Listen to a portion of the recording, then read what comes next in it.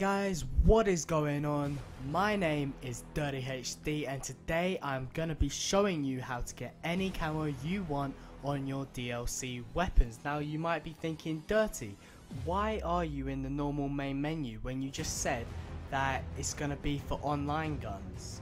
Well, what you need to do is you need to head over to zombies.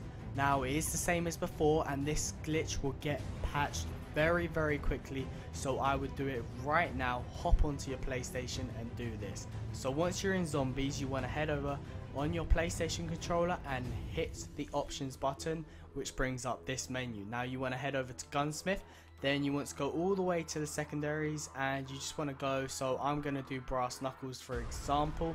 I'm going to do crate variant, then I'm going to call it GG. Then confirm, then you go over to the camos, and as you can see these are all unlocked, and I'll show you in a second. See if I've got that.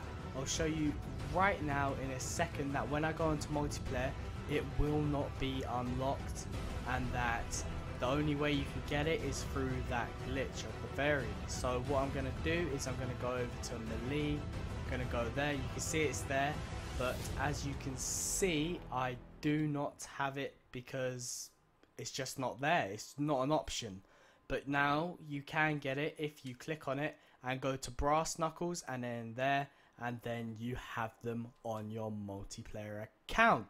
Now guys, if you did enjoy this glitch, hit that like button, and if you want to see more, hit that subscribe button so you can stay up to date if you haven't already, and I'll see you in the next video. My name's been Dirty.